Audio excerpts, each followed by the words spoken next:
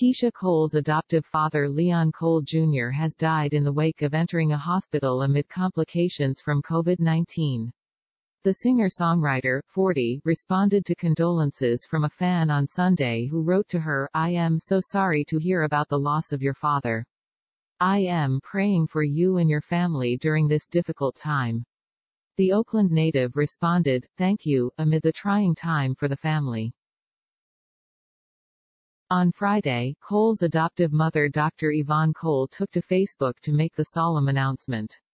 "With a heart of sadness and sincere condolences, we solicit your prayers for Dr. Yvonne Cole and the Cole family in the passing of Mr. Leon Cole Jr., she said in a statement on the social media site.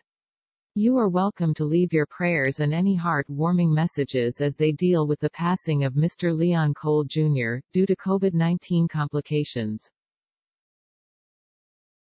We appreciate the support for our family from around the world." Yvonne had previously taken to the site on November 7 to reveal that Leon was in the ICU of a local hospital as he was experiencing several health challenges due to COVID-19.